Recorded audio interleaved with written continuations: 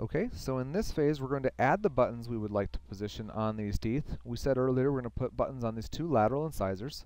So to do so, I'm simply going to right click on the tooth in the area I would like to position the button. Click Add Button, and now we have small, medium, and large buttons. You can also resize them after positioning them. This gives us a starting point. You have a long skinny bar, more of a rectangle, and triangle. These buttons may change over time, the different shapes that we have available, but for now, the go-to button is going to be the rectangle, and the triangle are the two most commonly used buttons.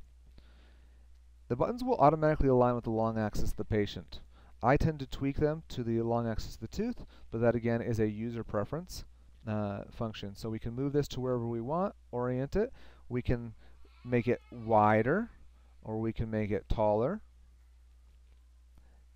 If we have particularly tall teeth and we want extra torque, maybe make them a little bit taller, or vice versa if they are broad teeth.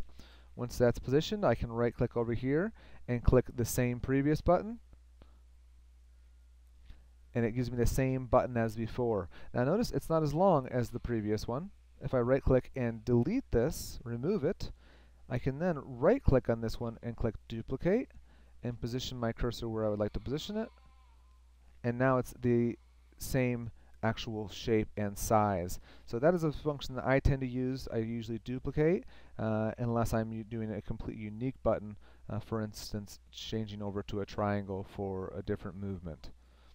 Once again, it aligns it with the long axis of the model. I oriented it to the long axis of the root, and that is good. I want to make sure that the corners aren't sticking too high off the tooth.